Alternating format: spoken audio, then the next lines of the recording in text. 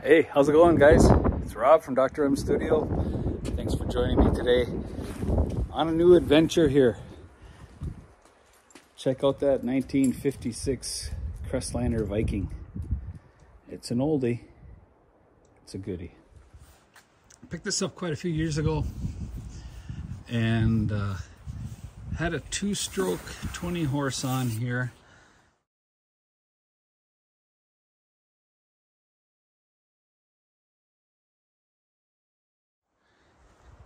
Electric start, controls, and I'm getting a new motor.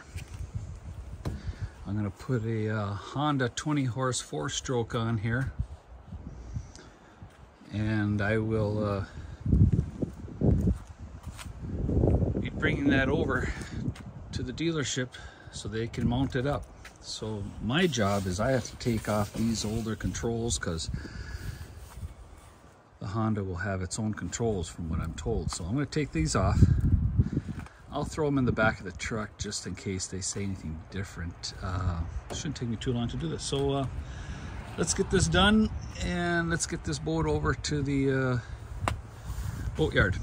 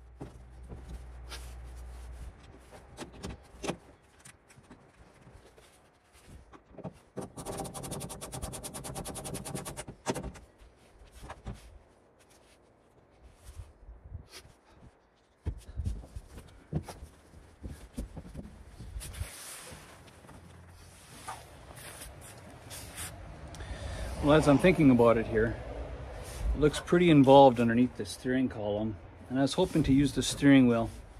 I've never worked on boats before. Thought maybe a real quick thing, and maybe it is. But I think I'm gonna let the dealership take care of that. If they can use this wiring and that, I'm not sure. They might have a whole steering wheel and everything for that new motor. So I think the biggest thing is I need to get it over there during their business hours. So I'm going to leave it as it is. And if they need to change out this whole mechanism and steering wheel, I'll let them finish that up. Just some thoughts coming across my head without any other knowledge. That's what I'm going to do. So it won't hurt to leave it on there, I guess. And not a big deal to connect those connectors back up again and connect the steering mechanism on the back if they wish. So, all right, let's get this boat over there.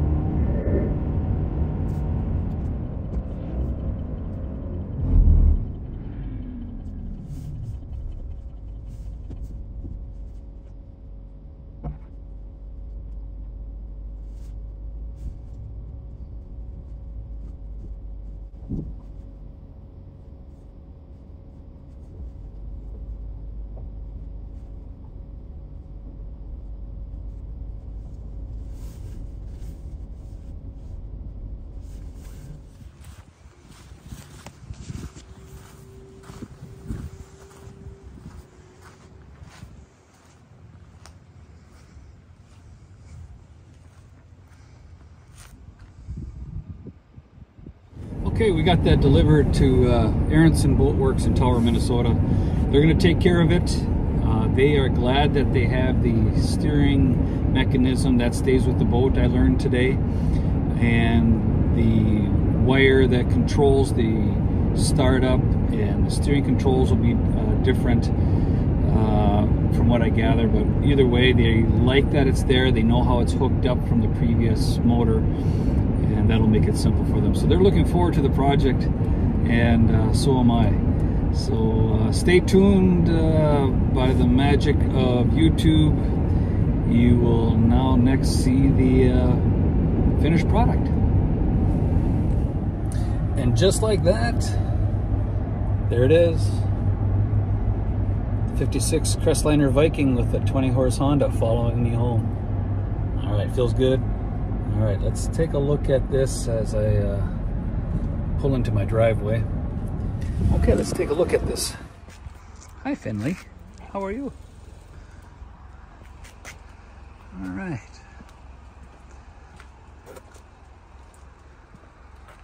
Home at last.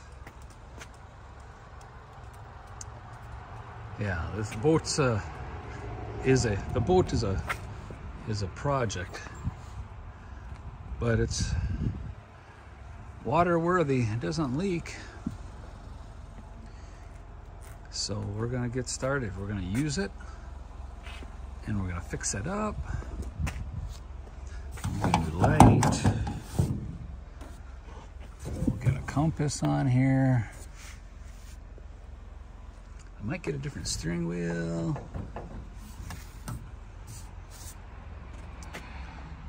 Anyway, we're gonna use it. It'll be a great boat for puttering around.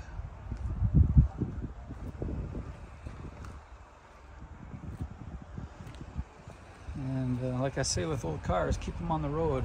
This one here, keep them on the lake.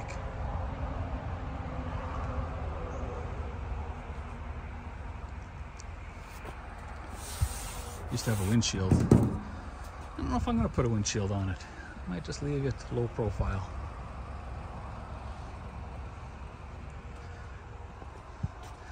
Maybe get some paint on it sometime. New stickers. Yeah.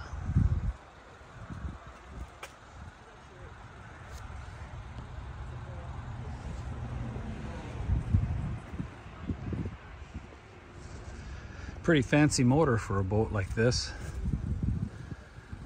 but that's how it's gonna roll here on Clear Lake. Got some wires for gauges that I can just plug in, I guess, and plug and play with a little harness. Figure that out. Starter used to be there, and that's what this cable is down here, so I'll pull that off of there. So right now the start is right here.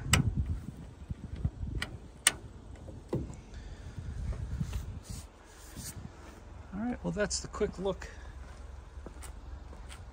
at this little runabout.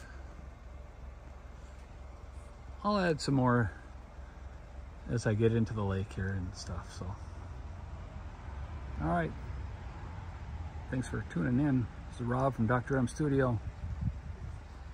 Stay tuned.